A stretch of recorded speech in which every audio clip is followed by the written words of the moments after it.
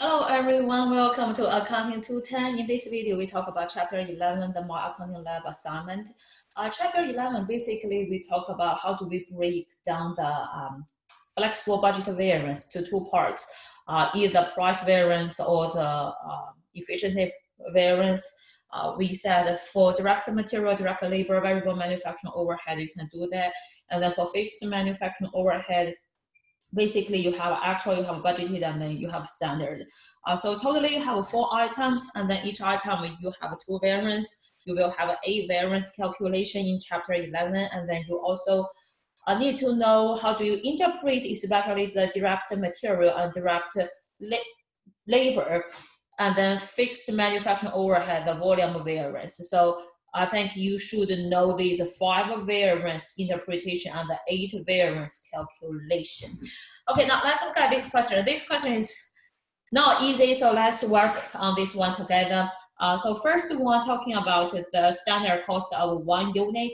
I didn't mention this too much in the lecture, but general idea is standard cost is kind of like a menu. You say based on everything, if it's perfect, you have the standard quantity, then you have the standard price for each quantity, and then you get the standard cost for each unit. So if you want to look at the handout, is on the first page, but let's look at the number. Since we look at the standard cost, we focus on the standard price and the volume. Direct material, we said for each unit, you need 25 yards, and each yard is $18. So let's do the number together. Okay, put the calculator here. You need 25 yards, each yard is $18. So you need 450 for the direct material for 1 unit. Direct labor is 4 hours, and then each hour is $16. So 4 hours, and then each hour is $16. Hold on. 4 hours times 16 gives me 64. Variable manufacturing overhead, we allocate the manufacturing overhead based on direct labor hours. We need 4 hours, and then each hour is $4, so we allocate 16.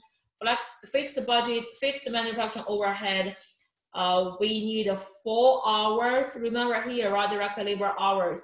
We need 4 hours, and then each hour we allocate $7, so totally we allocate $28. That gives us total will be 450 plus 64 plus 16 plus 28 gives me 558. 558 total as our standard cost per unit. Look at the second one. The second one asks about doing the variance, right? So we first do our variance of the direct material. So we have the direct material price variance, Personally, I like my way, kind of actual, standard. But for the My Accounting Lab, you have to follow their format. I don't like that, but we have no other choice. It is instead of actual standard, so it takes actual outside, so it uses the actual quantity times the standard price minus times the actual price minus standard price. And this question is a little bit harder because you actually purchased this yard, but you only used this yard. So your purchase is different from the yard you used. Make sure, I didn't talk this in the video, in the exam, I'm not going to give you this tricky one. I just will give you the one we talk about, very basic. Your usage is the same as the purchased quantity, but in this specific one, when we do price variance, our price variance is based on the units purchased, because the price is related with the purchase. For the quantity variance, we use the units used, because that's kind of your efficiency, how efficient you use the material. Just to make sure you know that. So the direct material price variance is the actual quantity purchased actual quantity purchased times the actual price minus standard price. Actual price minus standard price. Actual quantity purchased is we purchased 46,800 yard. Actual price we need to calculate. So totally we spend 8. Remember it's here 828,360. We divided by total units is total quantity is total yard is 46,800. So the price per yard is 17.7. 17.7. Our standard price is 18. So we actually got a deal, right? We got a deal. So we should have a favorable price variance. Sorry, it's a favorable price variance. And the price, the number is 17. Hold on. 18 minus 17.7, and then we time 46,800. We got the number 14,040. 14,040. Okay, so that's the price variance. Quantity variance, direct material quantity variance is the standard price times the actual quantity used minus standard quantity allowed, right? Standard quantity allowed. Standard price we said is $18 per yard. Actual quantity we used is 44,000. Standard quantity allowed is let's say, okay. Okay, standard quantity allowed is for one unit. We use 25 yard. We actually made 1,800 units. So the standard quantity will be for one unit is we use 25 yard. For one unit is we use 25 yard. And then how many units we made? 1,800. So standard is 45,000 yard. But actually we only use the 44,000. So we have a favorable. And then the difference will be for minus. Okay, so I'll just do this. 45,000 minus 44,000, and then we time 18. So 18,000 favorable is direct material quantity variance. Next one, we talk about labor, right? Direct labor rate variance. Labor is actual hour time, actual rate minus standard rate,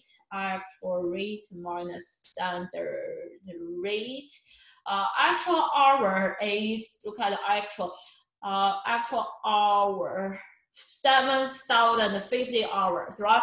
7,050 hours. And then we need to get the rate, we need to calculate. Totally spend that. Everyone knows what I'm doing. So 115,620 divided by 7050. Actual rate is 16.4, and then standard rate is 16. So we pay higher price. We have an unfavorable. So what's the number? 16.4 minus 16, and then we times 7050 gives me 2820. Unfavorable rate variance. For the efficiency variance, it will be standard rate times actual hour minus standard hour allowed. So let's get standard rate. We said is $16 per hour, and the actual hour we already did the calculation is 7050. You said, how did you get the number? Is 7050 here, 7050. And then standard hour allowed, standard hour allowed. For each unit is we use 4 hour, and then for each unit is we use 4 hour. And then how many units we produced? 1800, right? So our standard allowed is 7200, but we actually use the less hour, so we have higher efficiency, we have a favorable, and then we do the calculation. 7200 minus 7050, and then we times 16, gives me 2400, gives me 2400. Next one, then we do the variable manufacturing overhead. Variable manufacturing, the rate variance will be actual hours time the actual rate minus the standard rate. Actual hour we calculated, right? We calculated. It's very similar with our direct labor. So actual hour is 7050.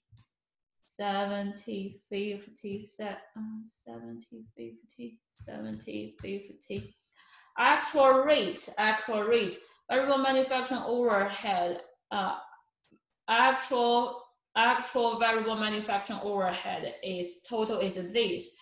So total is 3315 over 7050 hours. 7050 hours. So the actual rate is 4.3, but the standard said we allocate based on $4. So your actual is more, it will be unfavorable.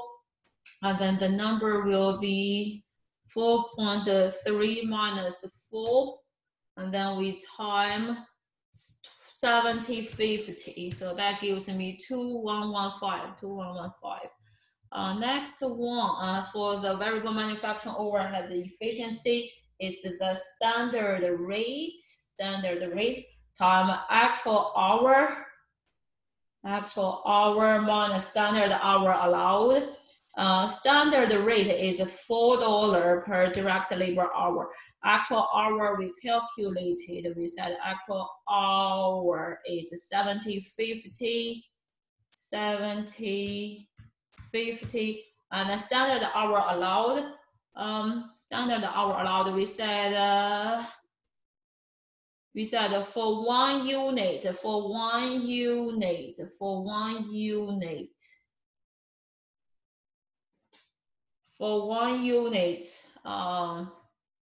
we use 4 hours, right? For one unit, we use 4 hours. And then totally we produced 1800 units, and then each one we need 4 hours. Each one we need 4 hours. So standard hour allowed is 7200. You actually use the less hour than the standard, so we have a favorable.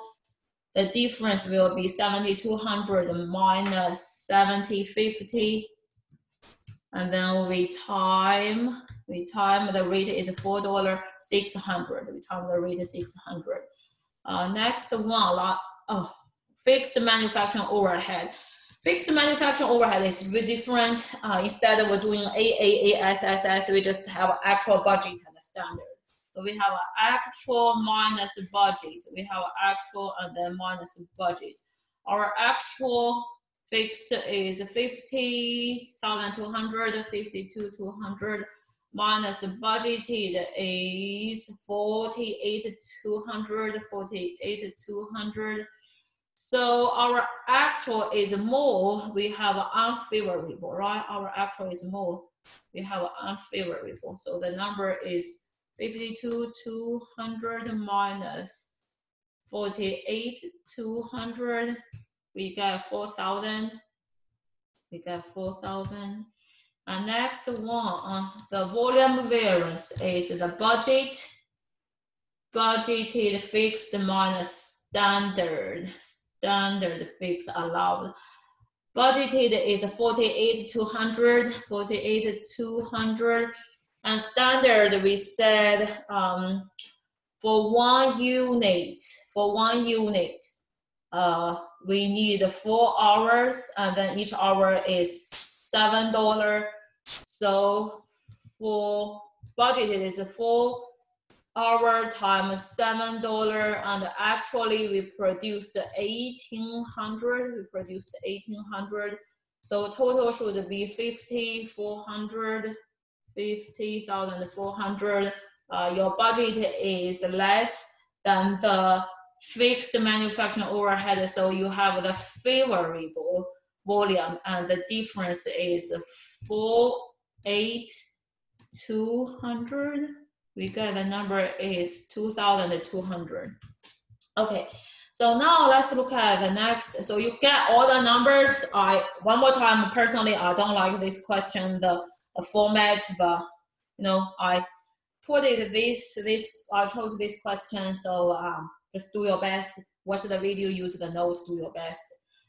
Direct material price, and then we have this favorable, right? We said direct material price, we got a favorable. Remember, we got favorable, and then we got the quantity is also favorable. So let's see, how do we interpret? Direct material price is favorable, so the actual price paid is less. The actual price paid is less. Possible reason is we have other suppliers. Quantity is favorable. We used less material. And then possible reason is purchase a higher quantity material. Direct labor, we said the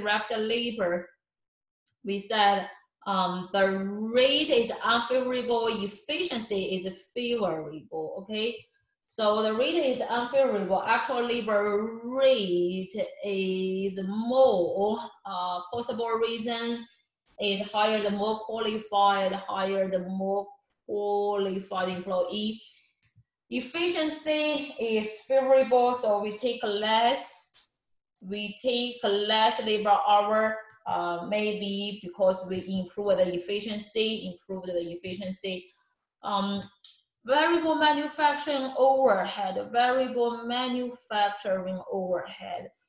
Rate is unfavorable, efficiency is favorable, rate is favorable, so that means hold on. We said the rate is unfavorable, efficiency is favorable. So rate is unfavorable, that means we spend more, and then efficiency is favorable. We don't need this, right? Sorry, we don't need this.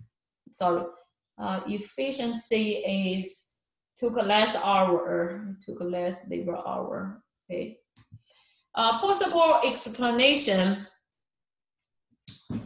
Cost saving. We spend more, cost saving, decrease efficiency, hire less, spend more money, increase in the cost, and then what else? Increase in cost saving, decrease the efficiency, hire less. The rate is unfavorable. Variable manufacturing overhead, the rate is unfavorable. So hire more qualified employee. Let me put this one. Cost saving, decrease efficiency. It has nothing to do with the efficiency. Increased cost saving, improve efficiency. Let me just put it here.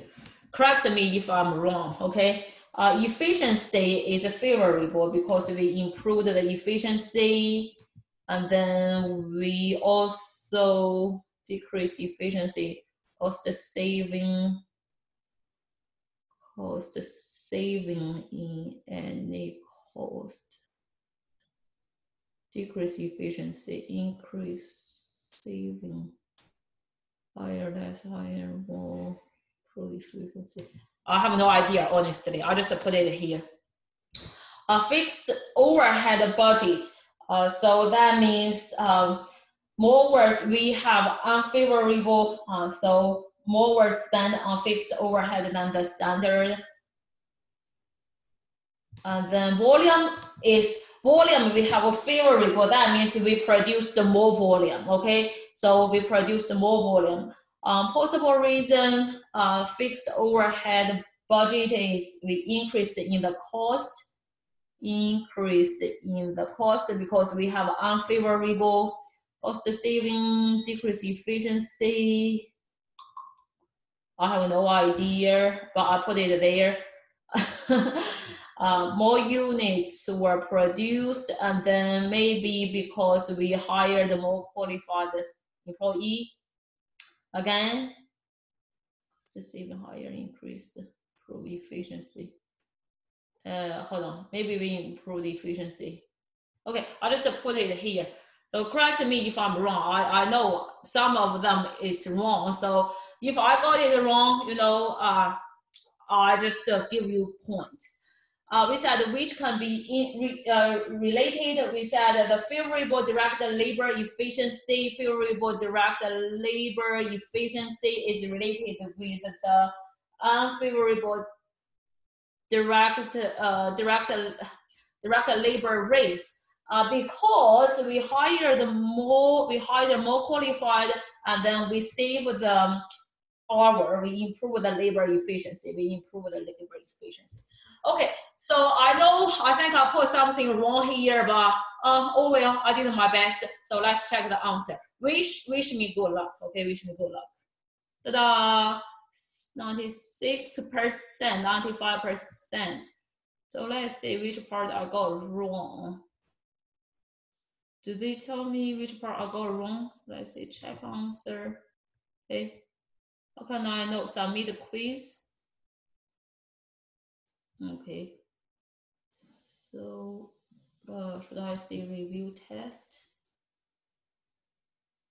I got 20, not even 24, 23. Let's see which one. I got all the numbers. I got all the, no, I missed one number here. Budgeted fixed overhead. What did I put? Oh, I forgot to put this one. Sorry. I forgot to put this one. Sorry. If you saw my video, I know it's budgeted. It's actual budget and standard. So that's my fault. I didn't put this one. I put something wrong here. Put something wrong in the interpretation.